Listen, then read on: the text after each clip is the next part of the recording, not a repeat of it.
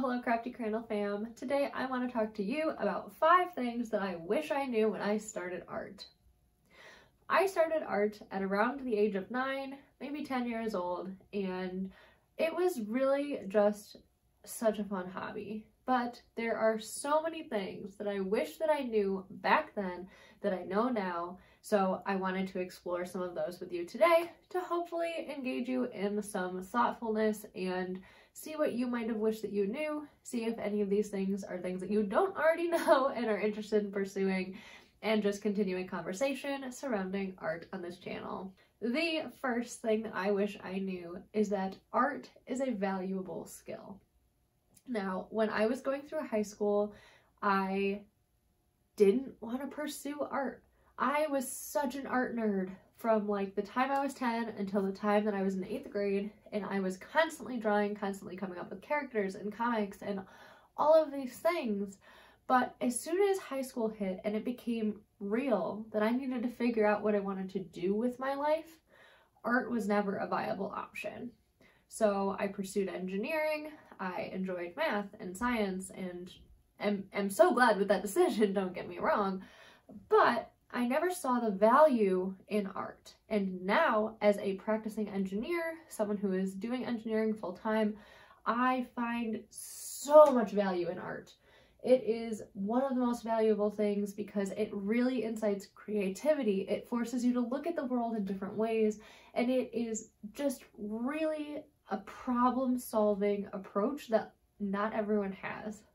So I can use artwork to depict the problems that I'm having and try to work my way around it through art, in that I can convey my ideas a little bit better, and I can kind of map out problems in a way that not everyone can visually see in their head because they don't practice art. They can't draw out what they're thinking as easily as an artist could. And so I find so much value in that. And as I said, it just really helps to continue to feed your creative mindset in such a technical field. So having that creative side and really garnering those skills and honing them has helped me immensely in my professional career. I also find that I can create more aesthetic presentations because I have more of an aesthetic mind. So all of that to say, if you don't see the value in art and you are thinking about your career, don't write art off as something that you can't do because you want to pursue a more technical field, because you can always practice art no matter what you are doing. No matter what job you choose to do, you can keep that artistic habit alive and well, and you can continue to hone those artistic skills, and I highly encourage you to do so.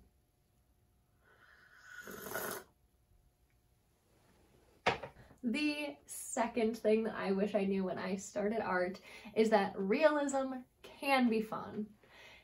Coming up through art classes in school, I did a lot of still lifes, as everyone is forced to do, and I never found them very exciting.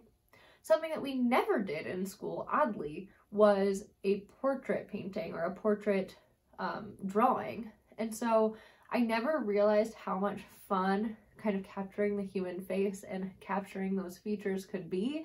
And so I never developed a love for realism. I was very much like your standard art kid back then, into anime, into like Neopets, and into things that were, I don't know, catering to artists more so than realism at the time. So being younger, that was the stuff that I was drawn to, like Pokemon, Yu-Gi-Oh!, Dragon Ball Z, all of those things I would draw constantly fan art of, but I never practiced realism. So I never really realized how much fun it could be.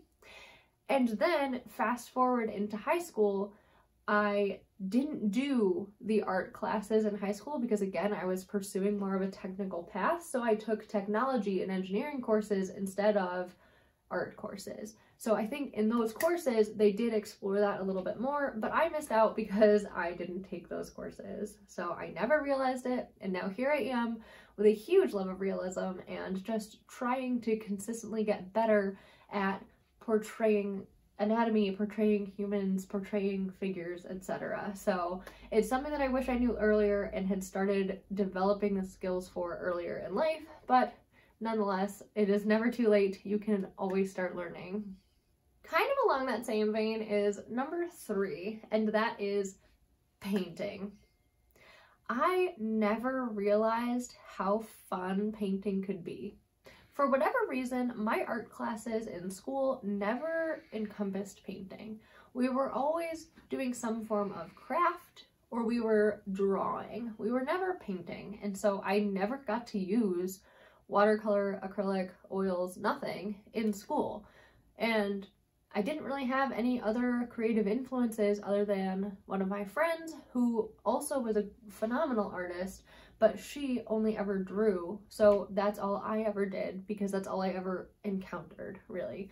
I didn't have any exposure to painting, and I really wish that I had started painting earlier because, again, I can only imagine how much better my skills would be if I had started these things earlier. It would also probably have helped if I didn't take a 4-year-long break from any art whatsoever during college, but that was kind of unavoidable. The 4th thing that I wish I knew when I was learning art is that you don't have to be just like anyone else, ever. You are you, and what you are doing is valid. So I say all of that because that same friend that I referenced before, who is really good, a talented artist and just phenomenally good at drawing, I was trying to be her when I started doing art. And that's ridiculous. First of all, she was the one who really got me into art and taught me about art as a hobby. And her whole family was artists. They were all great. But I could never catch up because she practiced more than I did. And at the time, I was drawing nonstop. There was never an end to me drawing. But I couldn't catch up because she was constantly developing a style that was not mine. I needed to be okay with the fact that my style was going to diverge. I was going to do something different, and I never really realized that back then. The only reason that I stopped practicing that style and stopped doing that type of art is because I took that 4-year-long break and came back to art as an adult with a fresh set of eyes and a new perspective, and also in art class, which helped kind of morph where my art is today. I found some old artwork recently, which I will put on the screen now, from 2009.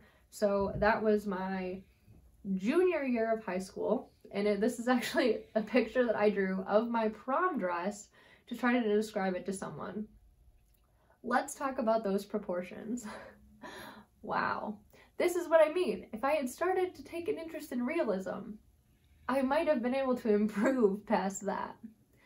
Since then, my art kind of took so many twists and turns, and I am so happy with where it has gone. I'll put some other pieces up on the screen for you to kind of see all of that, but that's kind of what I mean, is that I wish that I had taken this path a little bit sooner. It would be really interesting to see what my style would be if I had accepted the fact that I needed to develop what I was, not try to be somebody else. And the final and 5th thing that I wish that I knew when I was coming up through my journey of learning art is that I had it right back then.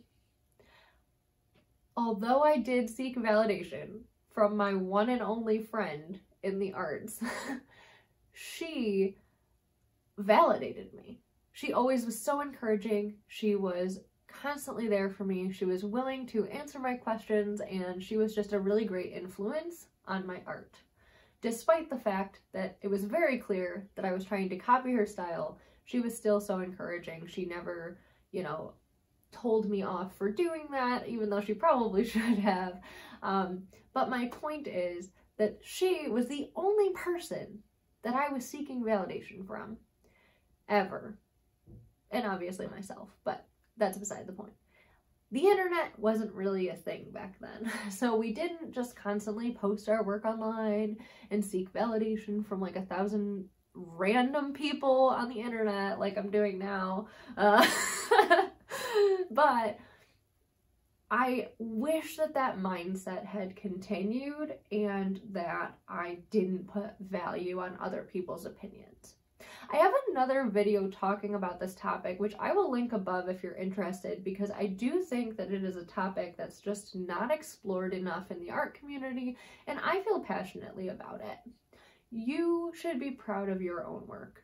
I know some people almost feel bad or like invalidated by feeling proud of their work because they can see the obvious need for improvement, so they don't feel like they can also be proud of it.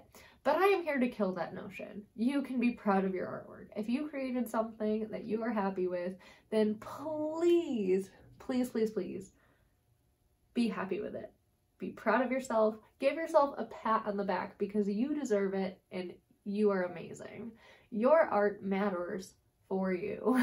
So please keep that in mind. Please go forward with a more positive mindset as you approach your artwork. Be grateful for the improvements that you've made. Be grateful for the process of creating art, for the reasons that you create artwork, and don't be afraid to be proud of your work every now and again. So with that, guys, I hope that you enjoyed this video. Please give it a like if you liked it. Consider subscribing to this channel if you're interested. Hit that notification bell if you do to get notified every time that I post. I really appreciate your time and attention today, and I will look forward to seeing you guys in the next one. Bye!